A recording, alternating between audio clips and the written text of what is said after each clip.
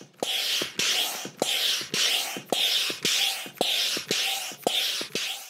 the latest top tips, reviews and advice, please subscribe below. Hello and welcome to Attwoolls Outdoors with me, Mike. Telling you guys a bit of a sort of tutorial video about how you're going to pitch a driveway awning. It's also worth kind of noting that we've kind of done a previous inflatable driveway awning video for pitching, but this one's a little bit different. Whereas previously we used kind of a keeler, which was very much kind of just a square out from the awning. With this, we've kind of got the Vango Vacation, which is more like a galley or like a camper touring, where it's a tunnel tent with a side attachment to go onto the vehicle. Now you pitch this slightly differently because it's all about getting almost two rectangles. So you've got a rectangle out directly and then the rectangle of the actual awning itself. So we'll kind of go through that and show you how how we're going to talk about this and hopefully give you a few sort of tips and things to be aware of. So first and foremost, we'll kind of just take it out of the bag, unravel it quite nice and neatly. So first thing I would probably say is I would strongly recommend a footprint ground sheet. Basically what this is going to do is give you a bit more of a guide of kind of where it's going to go, but also to protect the actual ground sheet that's normally sort of physically attached to the awning as well. So if it's sort of wet, muddy, or freshly cut grass on the ground, you're not going to get that on the actual awning itself. But when you can fold it away, it makes life a lot easier. So today I'm just literally pitching this thing and taking it straight back down. So I'm not going to go to the extent of putting a footprint down. So kind of I joy actually one of the things footprint as well is make sure you get it nice and square, and that's almost like your template to make sure you cover over completely. What I'm going to do now is, once I've kind of laid it out, is locate kind of the tunnel section. So we've got a tunnel section here. We'll just spread that too. Now there's multiple ways you can actually connect it to the van, depending on what's available with the awning you've got. The probably simplistic way of just throwing straps over the top and pulling the kind of material up to the van is certainly a good shout if you've got no kind of actual fixing points on there initially. You can also look at kind of a rail system. For me is probably the most strongest way of doing it. So with me today I've got my fixing kit. So this is going to allow me to connect to the van and drive away with ease. You can in theory put the awning directly into the rail itself, but it'd be a lot of faff when you come to drive away. Sure, I can assure you of that. Other ways you can look at is a sleeve, and most kind of awnings that you can basically put a pole through and then clamp it into a gutter. It's worth noting that if you are got like a winder awning, then a fixing kit would be a must as well. You would just require the 4 to 6 mil rather than the 6 to 6 mil. So because I've got a normal C rail, we're just going with that. Often some will also have little Velcro straps like this one has here. So you can almost Velcro it onto a roof bar system or a kind of roof rack. Or failing that, you can always kind of, the straps or guide points you can use to kind of wrap around something as well. So now I've actually attached my fixing kit. I'm going to slide that directly into my rail. It's one of those things that always, it's maybe a slight easier with a second pair of hands. The key is to kind of bring the fabric a bit closer to the van and take some of that strain weight off it. So feed it in like so. You want to make sure it's dead level, not going to have a kind of snag of material, and it feeds in nice and gracefully, as you can see. Just get that fixing kit all lined up. If need be, like I say, you can pull that material a little bit closer to it. So once we've actually got it physically on the van, the next crucial thing is getting it positioned on the van. This is absolute paramount because you want to make sure that you can absolutely be able to open the sliding door as you need to. So a great sort of starting point to make sure, I always go from the front forward, front to the back. So you want to kind of aim for just beyond the sliding door and probably about midway through the panel of the kind of passenger side door, or depending on which side you are. So you can just kind of pull that into position. Now depending on what kind of awning it is, will dictate whether this picking point needs to go directly straight down or kind of angle out. For me, most often they tend to kind of angle out a little bit just to kind of give a bit of extra space, but also take a little bit of extra tension up out of the actual tunnel section as well. So all I'm going to do is kind of bring that across a little bit more and then just go at a nice angle. You want to go almost like just a smidge underneath the van Reason I say this is because when you come to tension it out that way, it's going to pull the material away. So if you want a kind of a tightish fit to the vehicle, then that's what I would certainly go recommend. The next thing we're going to do is actually then kind of initially peg out the next part of the tunnel. What this is going to do is it's going to kind of almost stop you pulling the awning too far away from the van, distorting the actual shape of the awning itself.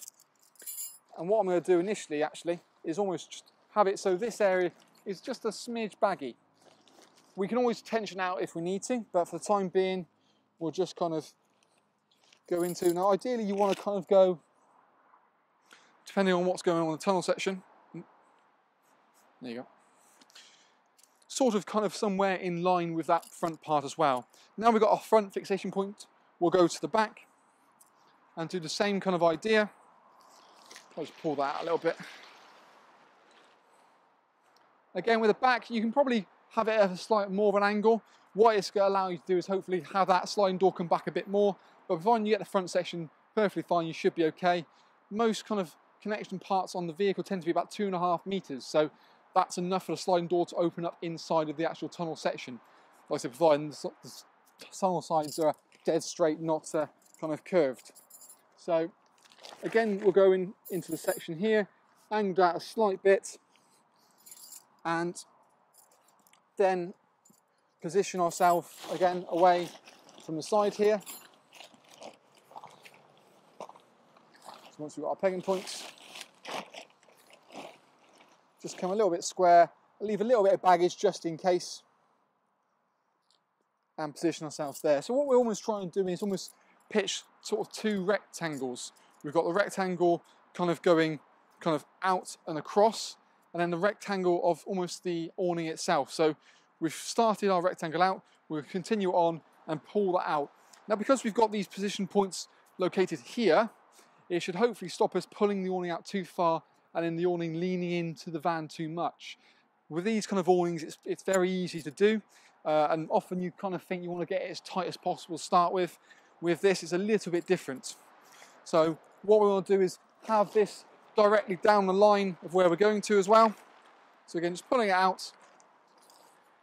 Again, probably one thing you can do is maybe not go too far, just get a little bit of tension there, not too much. Just again, we can always pull it out a little bit further after we need to. Again, we want to try and get this almost sort of dead in line with the awning itself.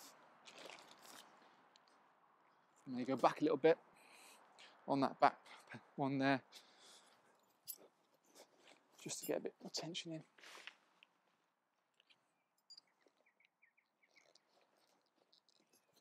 Perfect. So now we've kind of done our first kind of rectangle, we'll then concentrate on doing the next rectangle. For this, I think it's a great idea to use this line and get that dead straight.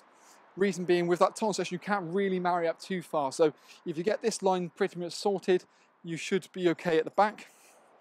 So what I'm going to do, again, is kind of, again, just approximately peg it in. This one tends to be the sort of the hardest point to peg because you've got this straight point coming from here. So with this, you can also give it a little bit of flex into it. We can always go a little bit tighter if we feel we need to. I might just actually loosen that off a little bit,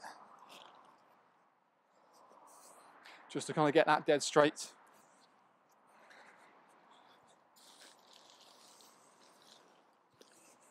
And this again where a footprint would come in handy, because you can almost line everything up initially, so you haven't got to worry too much about it afterwards, really.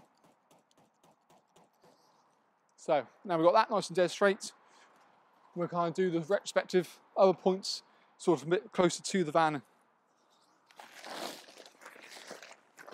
Now we've got kind of like a tape running between the front bit, because we've got like this open canopy, so that works well. We can make sure we get that distance quite nice and smart. Sometimes you find these canopies actually kind of splay out a little bit, but again, it's something we can kind of tweak as we go afterwards. So I might just give that a little bit a go now.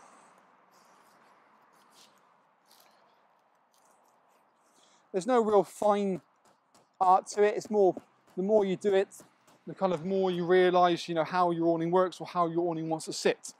So it's certainly something with more experience that you kind of find with that. But by pegging it down first, what we do is we've got kind of a bit of a rubbish day, it was a bit of a windy day. We've got it nicely secured down, so that's not really going to affect us. We can then kind of pump it up and kind of go from there and just do the final kind of pegging out points.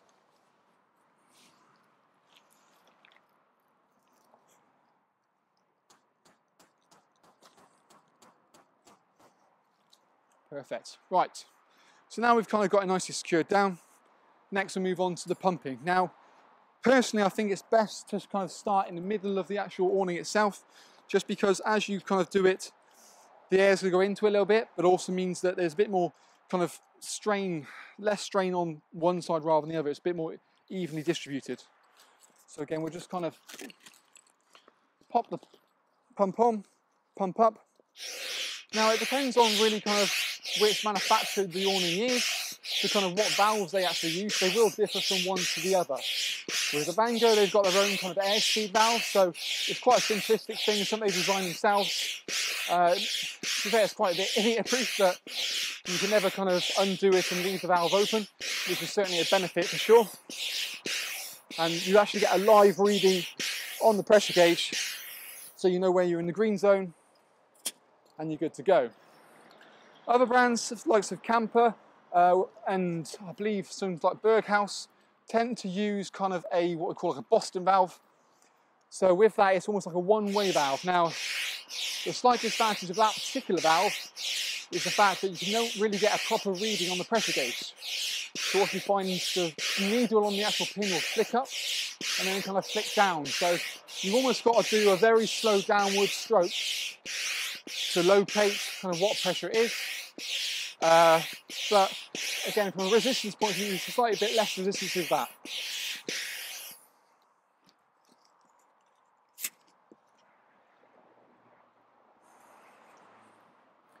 Whereas you go down lines of, say, like Outdoor Revolution, Outwow, even I believe Coleman, they have what we call like a dinghy style valve. So it's a big open space.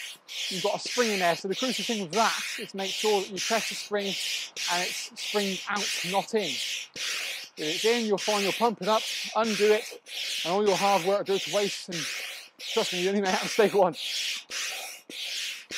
You can of course buy an electric pump if you wish, which can also pump it up. It will certainly monitor it to a better PSI, so often you find it presets it. As soon as you get to the correct PSI, it'll cut itself off. But with those, you do need like a power supply.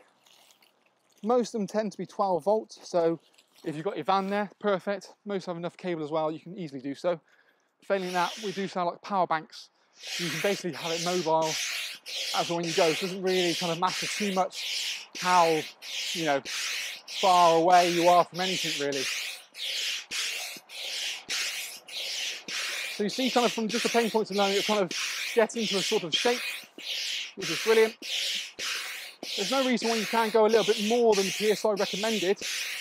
Most manufacturers kind of will recommend 7 PSI as standard, but the systems are tested kind of beyond 15 PSI. So for me, I wouldn't have no problems going up to say 8 or 9.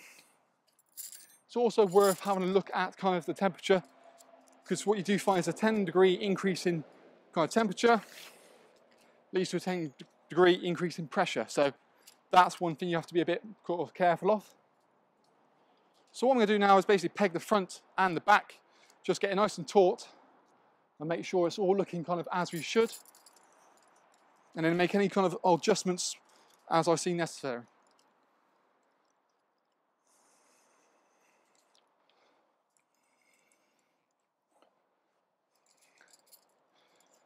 So what I might have to do actually is shifting that way a little bit. So I'm just going to pull it backwards towards there. Even though I said we get plenty of room, it just needs a little bit of a tweak back towards the van in the main kind of tunnel section.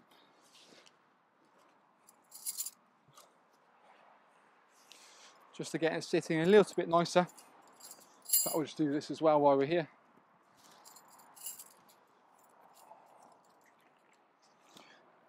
one thing you do want to do, which actually I failed not to do actually, is make sure you shut all the doors before you actually tension it. That way what you find is sometimes if you don't do that, you can almost oversplay the material and then you'll have an absolute nightmare doing the doors up. But for me, he says, I've pitched this one model quite a few times that I know that really I don't have no problems with the door itself. Don't catch the material. But yeah, that's where it's quite crucial to make sure you don't necessarily do that. So now we've done the front, we can kind of then do the back. A great indicator is looking at the ground sheet on the inside and see if it's laying flat or if you've got any kind of ridges inside, because that will be a great indicator of whether there's, you know, it's distorted in any way.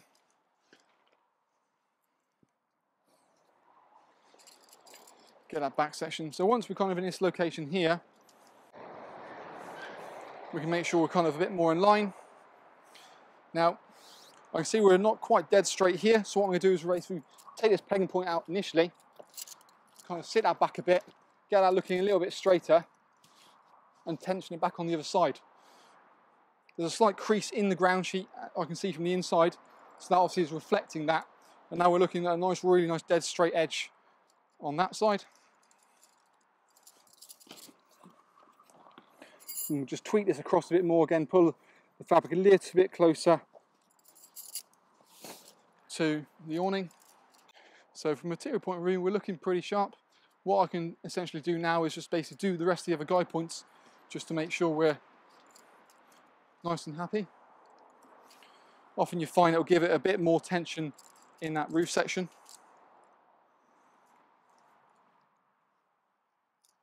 When you're sort of pegging, what you want to try and do is you want these triangle parts here. You want to make sure they're dead straight. As they come off the side, often you find they need to sort of follow the contour, so you'll soon know whether you got them right or wrong. Because it's not only just down to kind of the angle, but it's also down to position where you're going kind of here or going backwards. Often you find the ones on the side are necessarily designed to go directly out.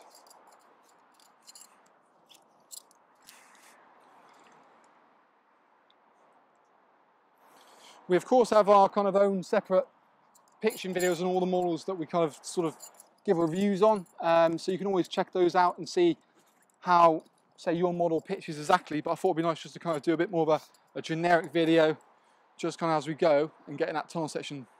So the tunnel section, you can, if anything, is one thing that's probably a bit easier to tweak, mainly because the van can move. Once you've got the awning looking plush, you can reposition the van a little bit as you kind of go. The first thing we want to see is actually kind of the height.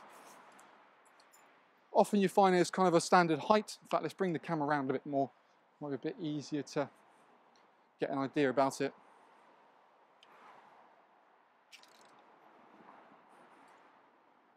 So you can see we've got a little bit of saggage on the tunnel section itself. Now, this is obviously because it's more of a universal fit rather than that. So what we can either do, we've got a webbing strap located normally on the side here. Depending on which model it is, we're just going to give it a tension up. This is not really meant to be absolutely pucker. It's more meant just to give you an access through this door into the main part of the awning. So from there, again, we can kind of go a little bit further underneath the van if we need to be. So just give it a bit more tension like so. And then with the kind of the points down here, it's best to kind of cross the pegs over, just because then you get tension coming back that way against the zips, which means the zips are a lot easier to pitch, and we see how kind of flush that looks. We've got a little bit of fabric, but that's perfectly fine. We haven't got to worry about that. It's more about getting access in and out the door. And again, this roof section is looking really nice and taut, and that's kind of what we really want. And we'll do again the same for the back. So from there, we can probably quite see kind of how it's looking really nice and sharp. It'd be worth actually go a little quick 360 around it, just to kind of show you kind of how it's kind of looking. Looking pretty sharp on top. A little bit of a ridge there. We'll probably do with tension that back guide point a little bit more, and kind of again same at kind of the back. We could probably do with tension that a little bit more. But the tunnel section itself, you see, looking very sharp. Roof looks great. Good amount of tunnel section inside of it. But what we'll do now is we'll go inside of it as well and just make sure that our kind of door position wise, in terms of the actual width, is where it needs to be. because that's, of course, is the most important thing.